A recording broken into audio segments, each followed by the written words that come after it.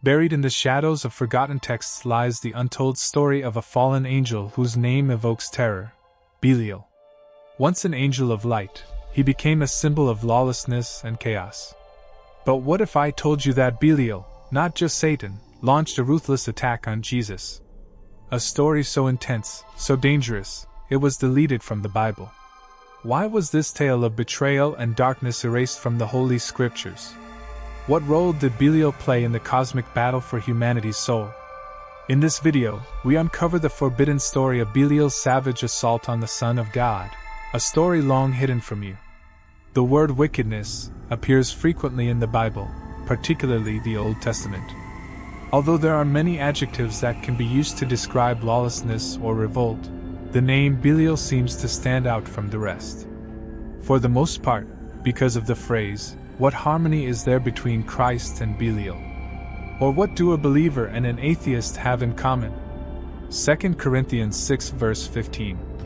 Some of Satan's other names may be more familiar to us. For instance, Beelzebub is another B name.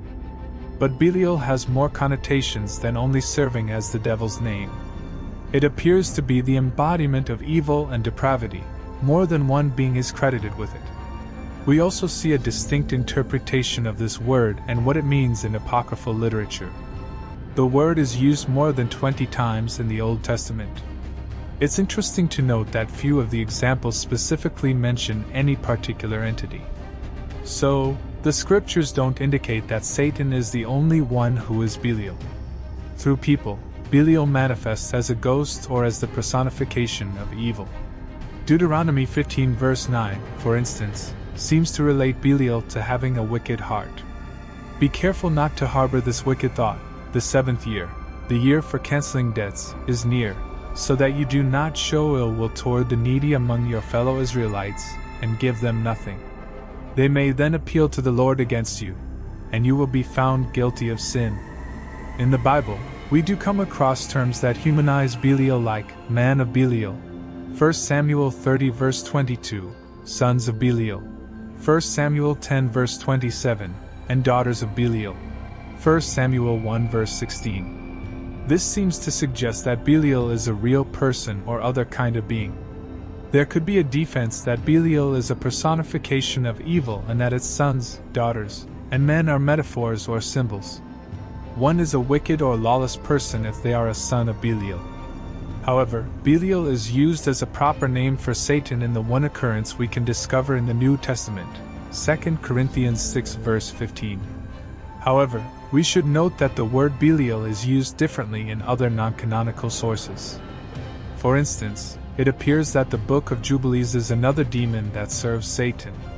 Another text, from the Sibylline Oracles, a pseudepigrapha, seems to compare Belial to the Antichrist, who we see in Revelation performing acts of lawlessness and wickedness. The Ascension of Isaiah, an ancient scripture, claims that Belial's story began when he was created alongside his heavenly siblings by the divine hand.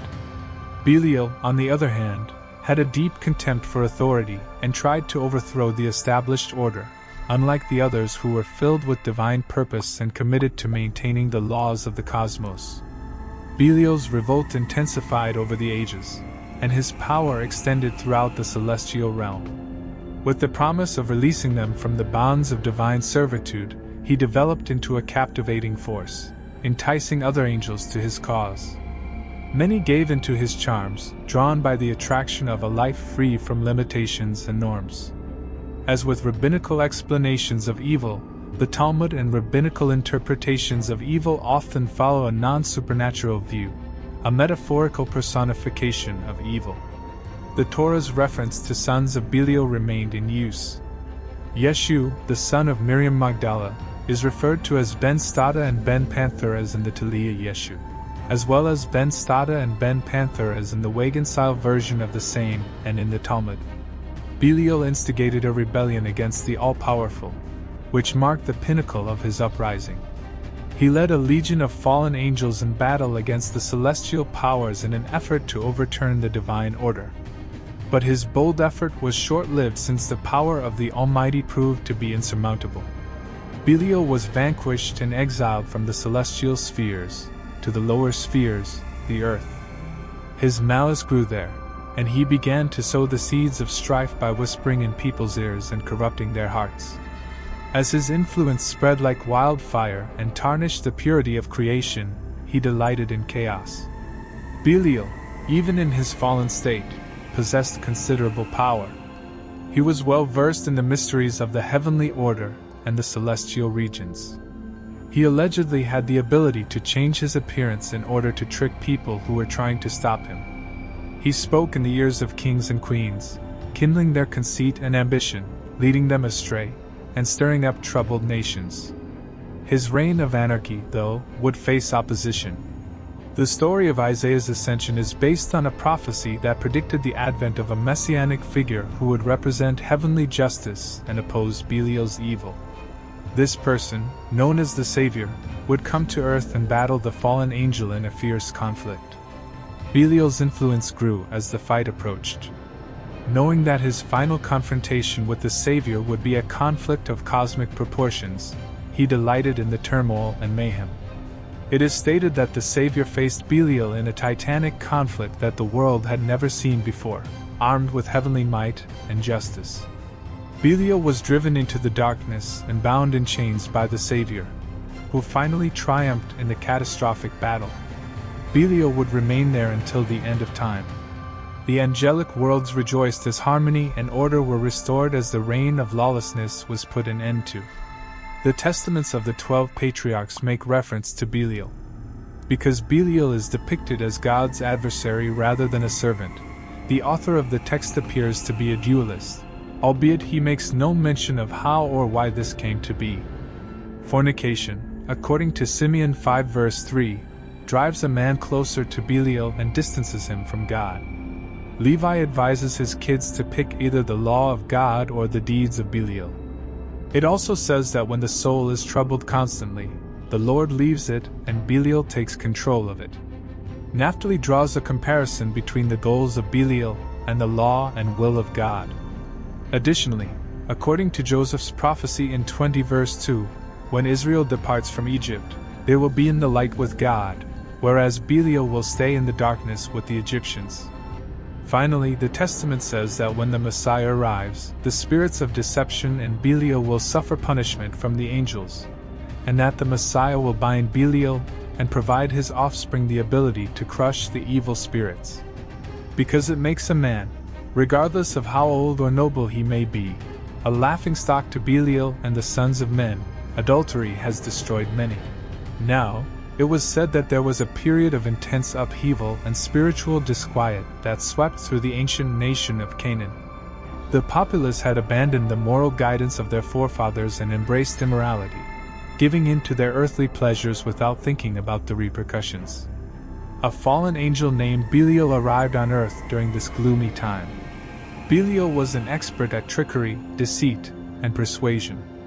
He presented himself to the Canaanite populace as a fascinating and alluring figure who assured them of power, money, and pleasure beyond even their wildest expectations. He whispered secrets, forbidden knowledge, and riches that no human could resist with the help of his silver tongue. Belial aimed to deceive people and divert them from the good path by corrupting their spirits. He took advantage of their vulnerabilities by preying on their hidden wants, worries, and insecurities. He persuaded them that there were no repercussions for their conduct, and that they may indulge in all wicked pleasures guiltlessly. Belial's promises enticed the inhabitants of Canaan, who sank further and further into the shadows. The values of justice, compassion, and love were abandoned as they turned against one another. Their hearts were controlled by desire, envy, and greed, and they became victims of their own vices. Violence, immorality, and corruption were all over the place. But not everyone yielded to Belial's solicitations. There were some Canaanite people who held fast to the teachings of their ancestors and were loyal in their religion. They understood the risk Belial represented to their souls and the destiny of their country because they were able to see through his deception. Joshua was a smart and righteous man who was one of these faithful few. Because of his lifetime commitment to seeking out truth and justice, he was able to see through Belial's facade of strength and pleasure. Joshua was aware that obeying the holy laws was the only real way to find contentment and pleasure. Joshua set off on a quest to free his people from Belial's control. He preached the gospel of love, forgiveness, and repentance as he made his way from village to hamlet. He emphasized the necessity of seeking atonement and the consequences of the people's deeds. Joshua's comments struck a chord with people whose souls still desire for goodness and truth despite the temptation of Belial's promises. Belial became enraged as he noticed his power waning. Joshua was the target of his rage, and he was silenced by his enemies. Joshua, though, remained unwavering in his resolve to save his people. He assembled a group of like-minded people determined to stand up to Belial's armies and get ready to fight for the preservation of their homeland. All over the land, the conflict between Joshua's supporters and Belial's minions raged. Not only was physical strength at stake, but also faith, willpower, and the tenacity of the human spirit. Thank you for your support.